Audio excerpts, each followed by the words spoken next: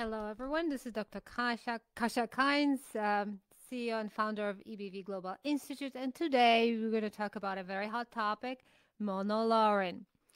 If you have EBV or if you treat EBV, treat your patients, you probably stumbled upon monolaurin. Studies look great. You know, everybody's supposed to use it if they have EBV.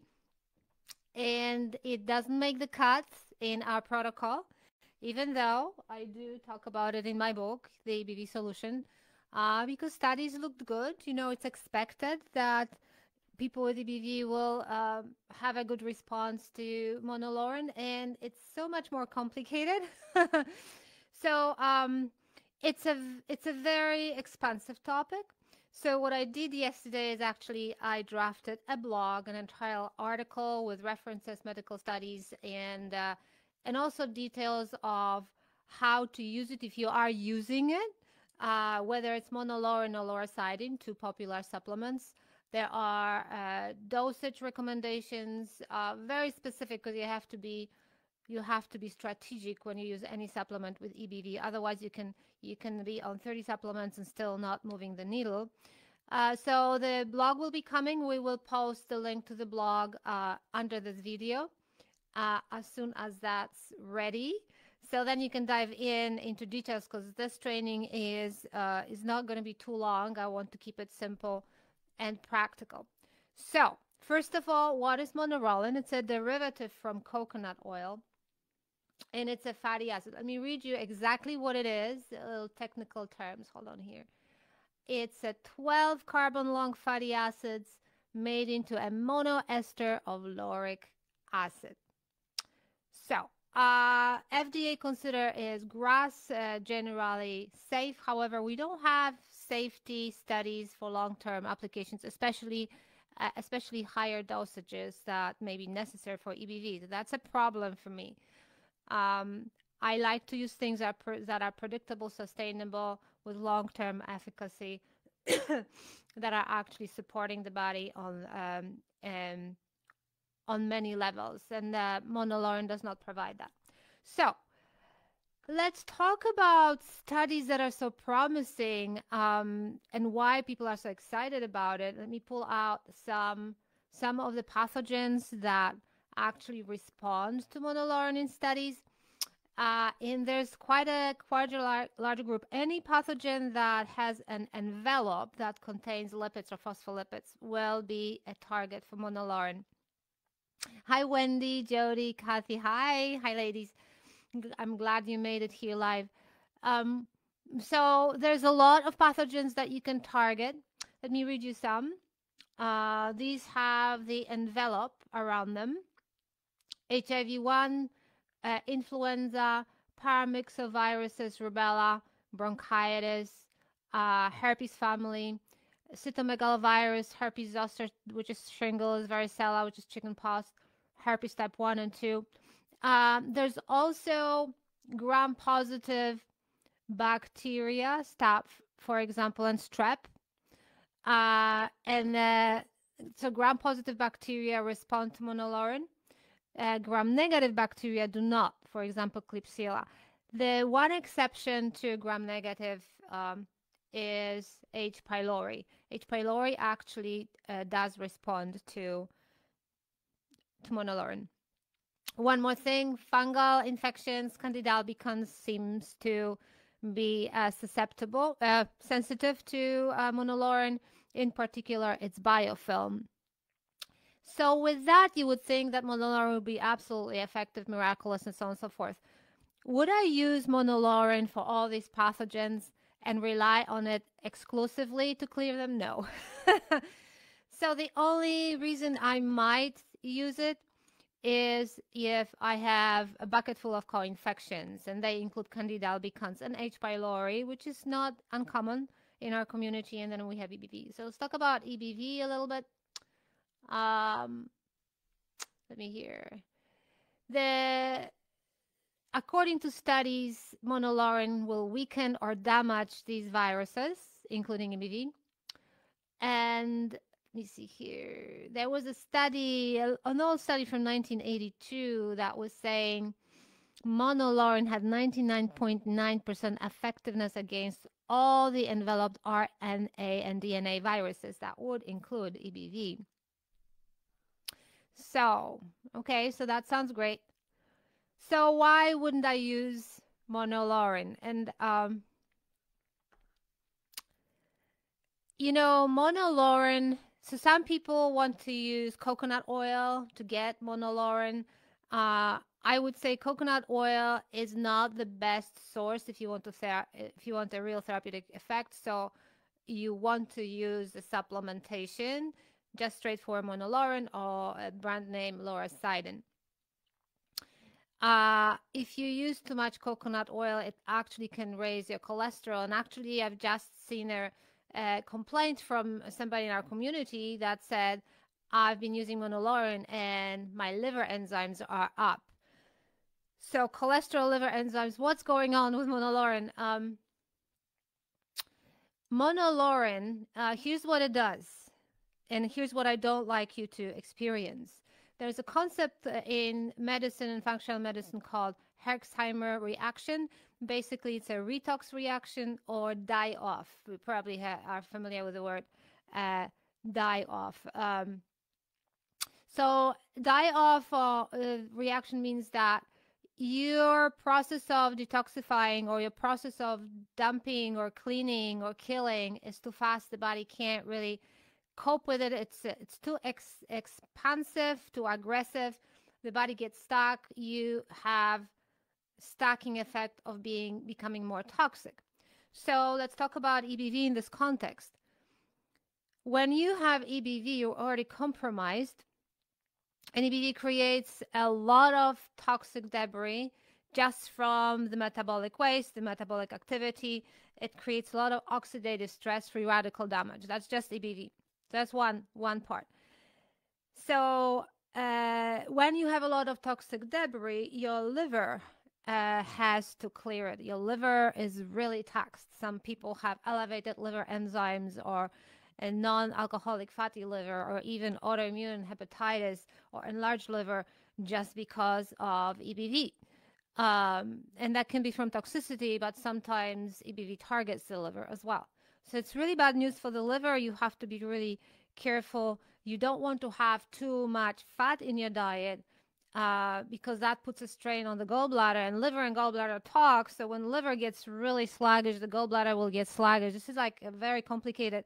So some of the worst diets can be high fat diets actually for EBV for some of these reasons. And so when you have EBV, it means that you've already had a lot of toxicity externally as well, because environmental toxins can trigger EBV. So if you have active EBV, you may have had molds. You may have had environmental toxins like exposure to dioxins, and many more.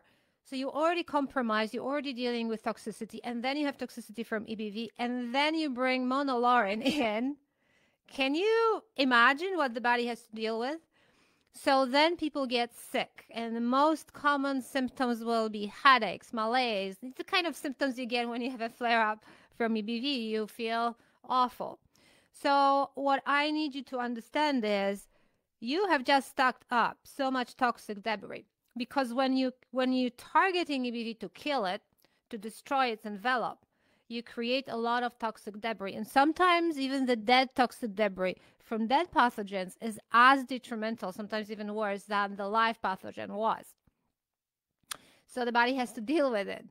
A couple of things to keep in mind if you are using monolaurin, and if you are having the die-off reactions, please turn down the volume on the dosing and stay within the dosing that doesn't produce those reactions. And number two, you have to move bowels twice a day. Do whatever you need, get fiber, a lot of water. Make sure you move bowels, because this is where the toxic debris needs to go.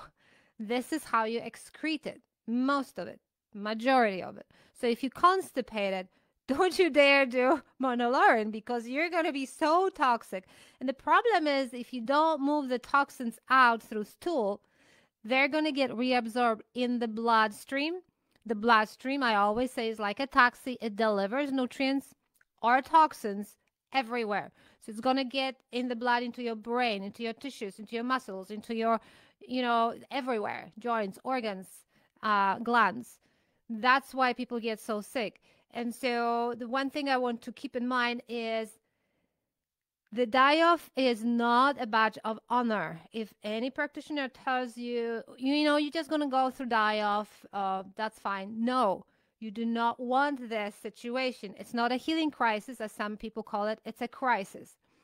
And just to scare you a little bit, so you're aware of it, I've had over the years a couple of cases of women who did aggressive detoxes of one form or another. One was an aggressive weight loss within a medical system, and another went to a very famous retreat when there was a water fast.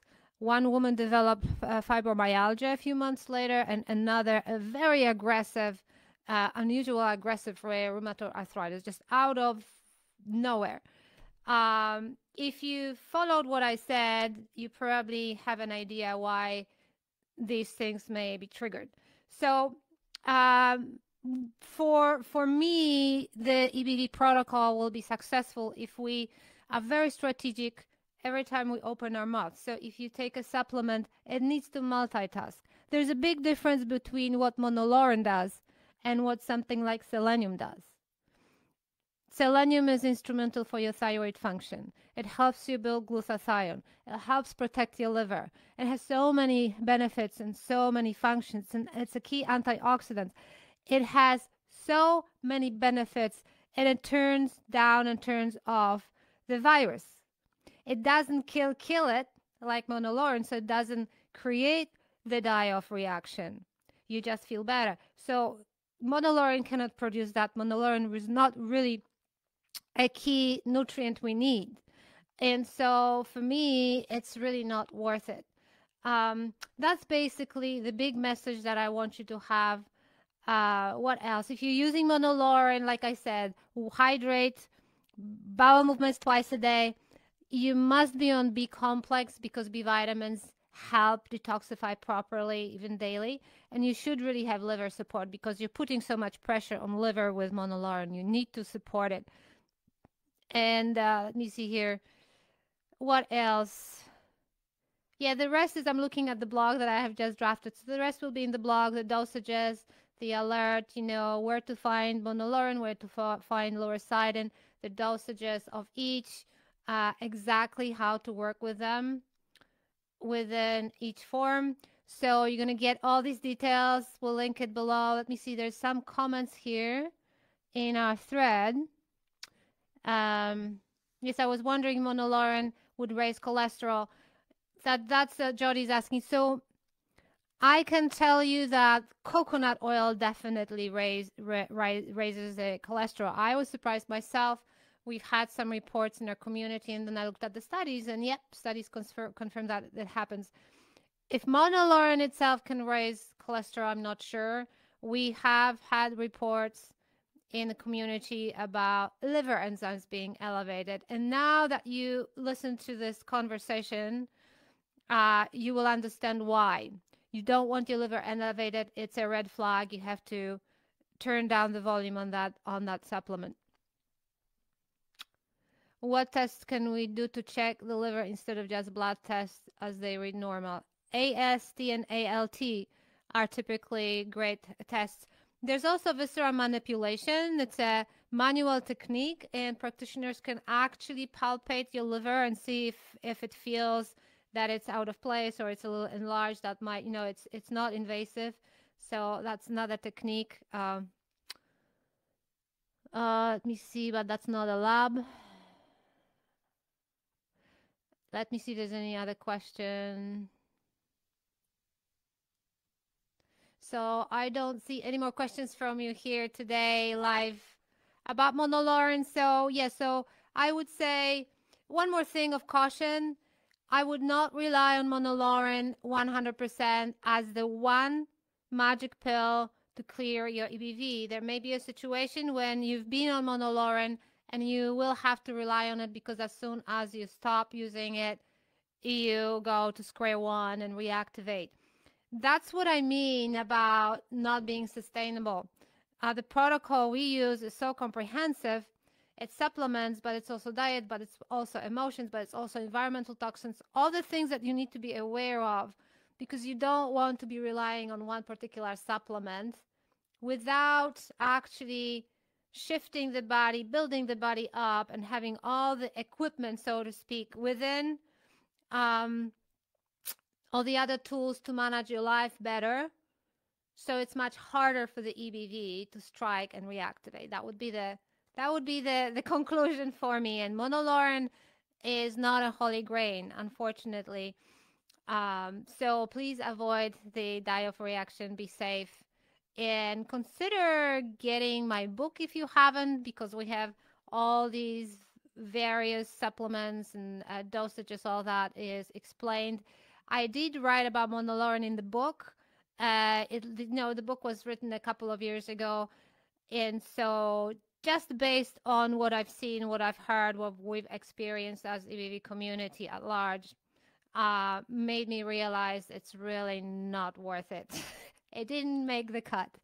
So with that, thank you so much. This call has been a little bit longer than typical, but that's a big topic and it's a little bit complicated. So hopefully it gave you more clarity and you're going to have better conversations with your practitioner if you're working with somebody, not expecting that this will actually be the solution for you and that it will be safe. With that, I'll see you on the next call. Bye.